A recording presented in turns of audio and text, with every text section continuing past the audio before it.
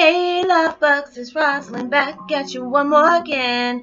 I hope everybody is doing blessed and highly favored, and definitely hope the same for you. And if this is your first time stopping by my channel, much love to you and welcome into my returning subs, my growing extended beautiful family. Just thank you so much for the love and support. Being able to know that you can resonate with my videos and knowing that you truly relate to the things that I go through on a daily basis is really a blessing to me. So thank you for being in my life as I am in yours. So with that being said, namaste, love and blessings, love and light, and many blessings are definitely coming your way. And if you have been watching my videos for a while and have not already, please like and subscribe. Even hit that notification bell so you know when your girl's about to upload the next video.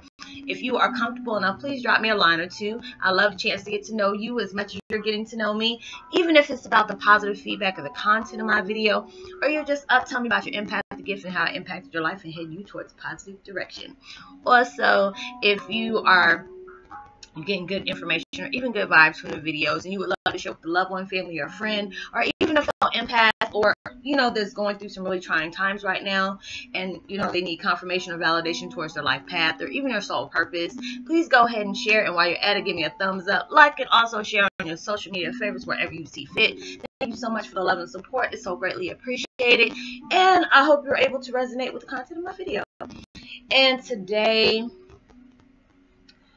my meditation music that I'm listening to is called Aura Cleanse with Love 7 Chakra Meditation. Sail with Positive Energy, Calm Whale. And I will go ahead and post that link in the description box below. And my video today is Twin Flame 101. Heyoka, you will soon tell your story of trials you healed from, so it will be someone else's survival guide. And it's truly true. I said it's truly true. It's really true. Being able to do this, it took a lot for me to do. At the beginning, almost close to 3 years ago, I can't believe I've been doing this for almost 3 years. Being able to open up and tell people about, my dad being Prince, and, how I really went through things growing up. It's like been a really eye-opening experience. I've had bad experiences. I also had good ones. And it's just like it allowed me to be able to see things for what they truly are. Being able to see people at a broad perspective. Really, not mad at, even when I had really bad situations, I'm blessed for those because there were experiences. You always learn from the things that you go through. It took me a lot to be able to deal with this. It really changed my life and a total, I don't know what the word I want to say. But it was an eye-opening experience, basically. Being able to grow up knowing that, my mom really truly wanted me to know about my dad. She wanted me to interact with my dad. She wanted me to be able to, know my biological family, even though my adopted father, stopped her from doing that. She didn't want to allow my dad to be in my life, but he had no problem taking the money, so it was just like going through all those different things and knowing I was basically used as a pawn in my family for them to be able to live comfortable, and it was a bad situation where, my dad was really tortured by, he did what he had to do. He sent the money, and they would still like not let him see me. He never knew what I looked like growing up, and it was just like being able to deal with all those different things in my life. I thought I was going to lose my mind. It's just like things that I knew I went through. My adopted father tried to sit up here and say that I was obsessed with him. It was like me being a fan, and I shouldn't, I wanted to dance like him, I sang like him, wanted to play the piano, guitar, drums, and all this stuff. I had, all those different things growing up, and it was just like having to deal with that. He's like, you should never be like that boy. My mom was like, you can't fault her because she's just like him. You can't do that. That's her dad. She's the daddy's girl. And I always assumed I was the daddy's girl for my adopted father, but not knowing my mom, like, no, you act just like your dad. You act just like him. And she was very intrigued by that. Even though me and my mom had a really bad oil and water relationship, it's like towards the end, it was very, sad. Being able to lose my mom from an aneurysm, brain aneurysm, tumors, fluid on her heart, body cancer, everything. It just seemed like my mom had almost every freaking disease, death disease, this you can possibly have. And being able to take care of her the way I did, it was hard, to be able to do that, because I was like 24 or 25 years old when my mom passed away. And being able to deal with all those different things, and, it was just life. It was just like being able to have to deal with that all on my own, until my mom's family was able to come through and all that stuff. But, going through life and actually really looking at all the things I endured, when I sat up here and saw this situation, and I thought, dealing with my mom's death was something that I knew I would never get over, and I always used to tell my adopted father, my worst fear is knowing that I knew one of my parents and never had a chance to, meet them. That would be my worst fear. And and what made it so, it was like upsetting to me, he had his nerve to ask me what my worst fear was, and he made sure he followed through with that. And it was like, after my father had passed away, being able to have all those suppressing memories come back all at one time, it really sent me into a mental case. Losing your parent is very hard. If you ever lost a parent and all those things, it wasn't something that was easy to get through. Even though people die and they live all the time, that's the circle of life. But being able to know I've seen my dad all the time, and I always used to wonder why I cry when I see him, or I get really excited and I get emotional. My mom was like, how do you feel when you see him? It's like my mom used to get intrigued by that, because there's things she really wanted to tell me, but it's like my dad threatened her life as well. If you tell her this and this and that, that was something she had to really live with. So it was like all these things had came about, and me starting to do my video diaries and say, what, maybe if I come out and tell people, maybe my mom will catch this video and then we can meet. But it's like my mom and my dad had an oil and water relationship as well, with them being teenagers. My mom was 16, my dad was 18. They didn't really know anything about kids. So it was like my mom, it was like I was a thorn in her side for her being pregnant and stuff like that. So it was like I wasn't able to deal with my mom. My mom never wanted to meet me because it was a bad situation between her and my father. So from what I was told, they used to argue all the time. I guess he held fault at her for him not to be able to see. It was like, if you never gave her up, I wouldn't be going through this and this and this and that. And it was really hard, because I really feel like that was not her fault. She was 16. Her parents is the only one who can, make that decision for her. They're the one who took care of her. So, I mean, it's just the fact is I was never mad at her. I was never mad at him for anything that I went through. I'm not even mad at the people that did the things to me, even though it was a heartbreaking thing to deal with, knowing that was how I grew up. It took me a long time to have to be able to forgive the people that did that to me. I never thought I was going to be able to get over the fact is that my adopted dad did that. It's just like, you adopted me. How can you do that? I mean, you could have sent me back, but just the fact is you couldn't stand my dad, but you had no problem with asking him for things, to make sure I was taken care of. But I struggled my whole life. Me and my mom both struggled our whole lives. My dad wanted us to go stay with him back when he first made Paisley Park. He just like, y'all can come stay rent free. You don't have to pay anything. I just want to be able to see my daughter. My adopted father was like, hell no. She's not going to have all the women around my daughter and having her see these things and this and that. My mom was like, he is doing everything he can to possibly see his daughter. You think he would endanger her or have her being able to see things she's not supposed to see? He's like, I don't think he would do that. And he was like, I don't care. I'm not going to, give that a chance for that to happen. So it was just like all these different things I had to remember that I suppressed for so long. All these things went about. And being able to make these videos on YouTube, knowing that I was worried about how people, if anybody would believe me, how would people take me, what would they think, all these different things had went on in my life, and I just didn't know how people were going to take it. And it was just like, I've had crazy experiences where people would freak out when they see me, like, oh gosh, you act just like your dad, you look just like your dad, all different things. Or people were kind of harsh towards me, sent me death threats, all these different things. And I would feel like, maybe if I came out with it, how people love my dad my dad loved me just the same. It wasn't always, you know, it didn't turn out like I wanted it to, but everything has a reason for happening. And it's just, the fact is, when everything was all said and done, I've been going through this for 3 years. But basically, if I think about everything I went through, I've been going through this my whole life. But it got really hard after my dad died. It was just like being able to have dreams 2 years before he passed.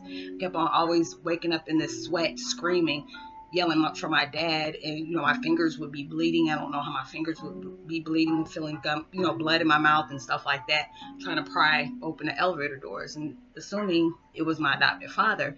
But it was my real dad that was dying. I kept running. If you ever have one of those dreams, like you're running towards something, and it's like, even the closer you get, it seems like it still got farther and farther away.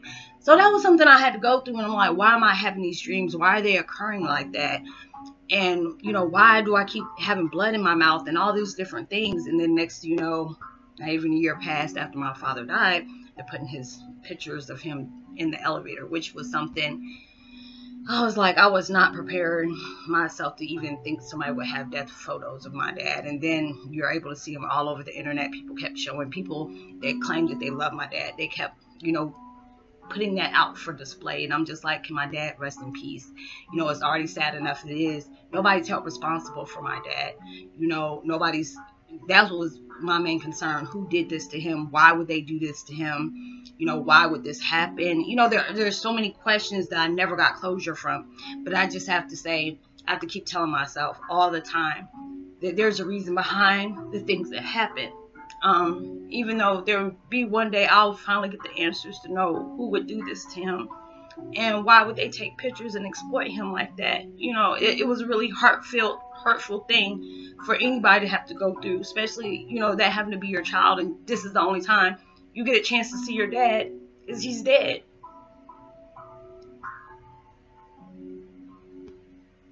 And I was hurt. I was really hurt.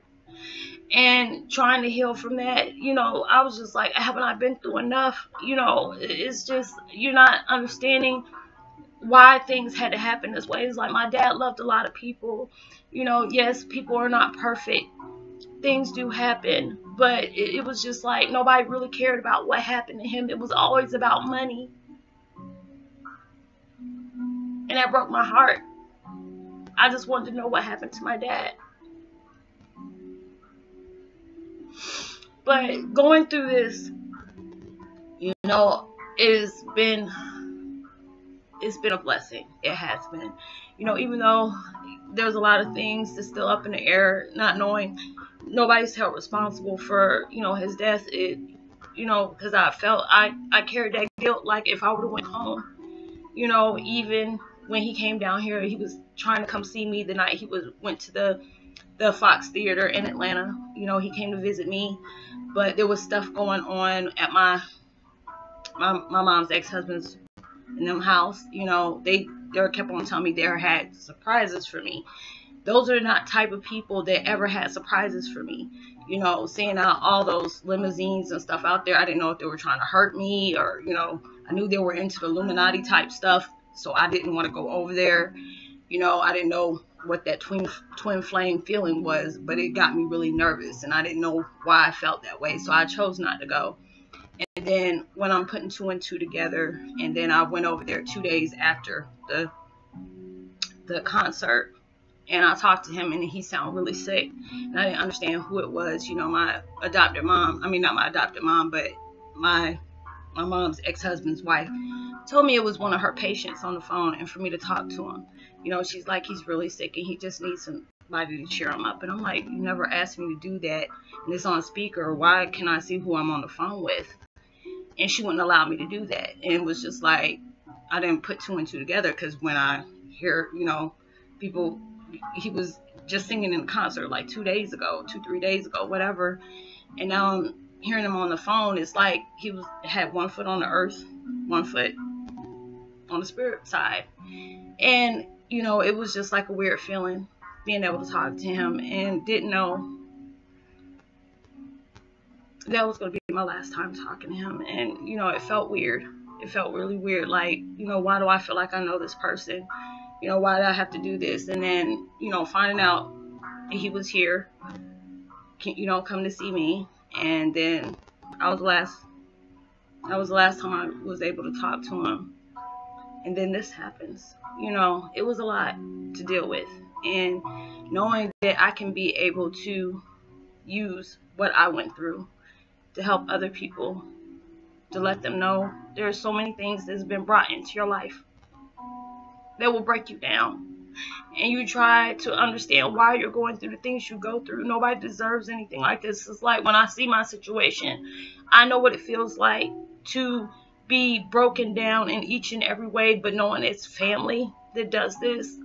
I never thought my family would be able to do this to me, you know, and it was just like they tried and tried so hard for me to be wiped out of this earth. They didn't care, you know, if my kids were supported or anything. They didn't care about none of that. All they saw was dollar signs. And it's like when I see my dad, it just seems like that's all it is about him. And I'm just like, that's my dad. This shouldn't have happened. You know, why would this happen? But just knowing there's some kind of peace that you can get. Even though I don't have closure, I'm at peace. I'm at peace. It's just like when I talk about my dad and knowing those different things happen, it breaks my heart to know. But I just keep hearing the universe saying, you know, we're working on doing things for you. You don't know the whole story. And I have to be at peace with that. But knowing they just kept telling me, push your story. Let your story be known. You know, you'll help other people with the things you've went through. And just knowing that, I mean, that sends validations towards me because of the comments y'all drop down to me, letting me know that even though you go through things, it has helped you. And it's just like, then when I always cry to the universe saying, why do I have to go through this? This hurts. It hurts. But knowing that my story will help other people ease their hearts, to know that the strongest people go through the worst situations, and sometimes you go through hell to be able to help other people. And it's just like, I don't wish nothing like this on anybody. But knowing that I can, you know, I still talk to my dad every day. You know, every day. I just hear him all the time whispering in my ear, I'm proud of you. Look at how far you've gone. You know, you're helping a lot of people make sense to their crazy lives. You know, it's just like, we don't like the world, like he said. You know, you got friends that feel the same way. But just being able to know that I can help ease people's minds, to know that your pain has a purpose, but it's going to bring you big blessings towards the end. If you just keep fighting, keep believing in yourself, and know that everything will be okay. You just have to be able to have that faith within yourself, and knowing that your pain is far more bigger than, you know, it's just like your blessings are far more bigger than the pain that you're currently enduring. That you have big blessings coming in for all the hell you've been put through. And it's just like, you will be okay. You just have to go through things for a little while, you know, and it's just, I know it might feel unfair. Trust me, I know. But being able to go through this and know that I've helped so many people with, you know, being able to be strong, you know, don't worry about what people think of you. The right people will be around you that need to be there, you know. You'll have people supporting you. You're going to have people backlash you as well. When you're pushing out positivity, those are the things you need to expect. So it's just like, you stay strong, you stay vigilant, you know, stay resilient. Know you're working towards yourself, helping yourself heal as you're helping others as well.